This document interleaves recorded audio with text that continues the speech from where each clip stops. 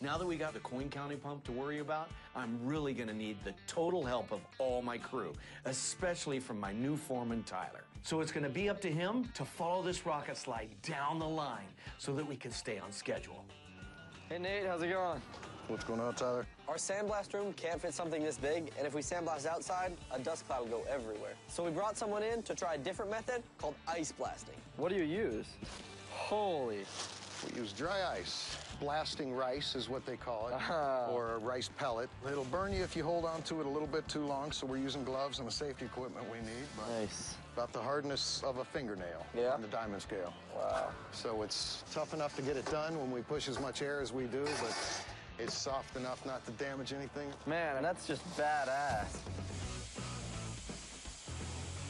The best part about this is the dry ice totally evaporates. So all we have to do is sweep up the paint chips when we're done. No muss, no fuss. 37 inches, what we're looking for. Okay. We're making a new base to support the weight of this gas pump. And